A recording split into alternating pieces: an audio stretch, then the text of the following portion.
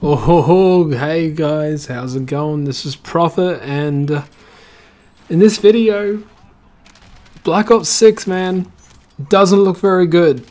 You know, I'm giving my first impressions now without playing the game. It's dangerous.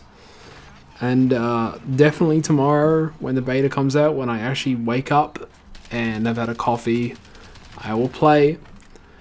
And then I'll give like my first gameplay impressions, but right now, it doesn't look good. Black Ops 6 does not look good. The graphics look terrible. The spawns look terrible. The skill-based matchmaking looks sweaty as fuck. And this game, everything I've been saying about this game is literally coming true. And how can it not? The game literally shows its flaws right before anyone plays it. Literally.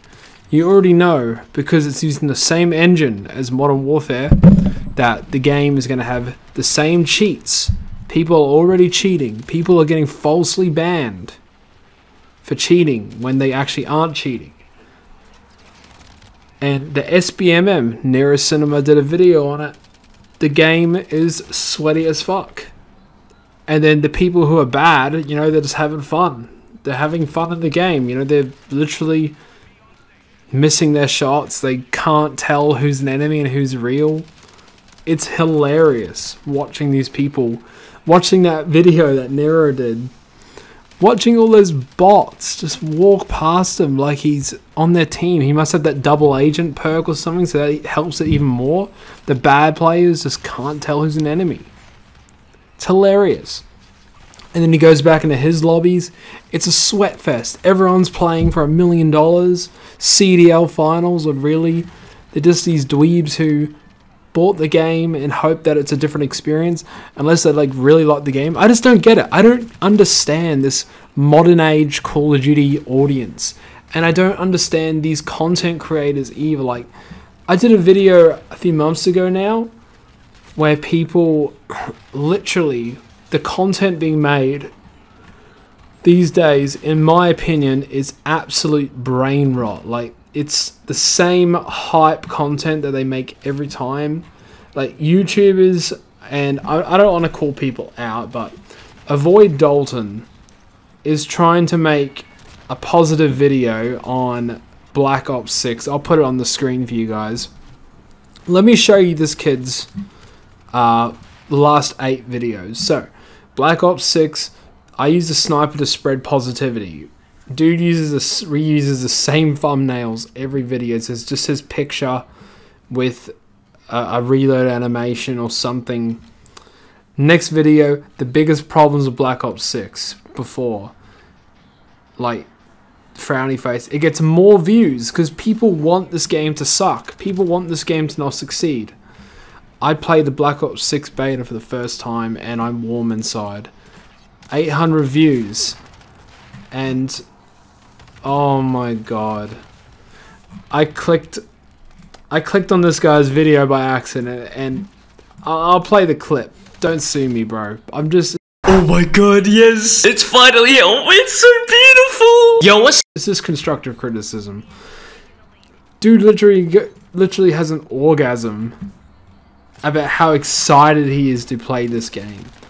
And then Black Ops gameplay looks ridiculous. I went back to Modern Warfare 2 2009. X-Defiant is still leaking everywhere, and Black Ops 6 Zombies looks incredible.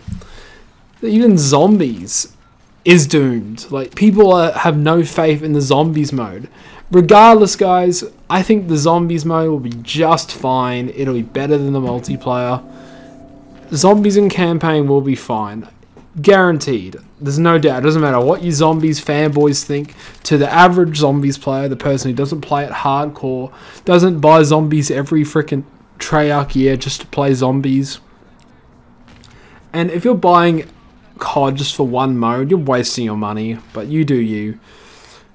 Either way, content creators like this guy and all these other movement gods and sweat lords and like negative content creators who are just COD haters making their videos, they're getting exactly what they wanted.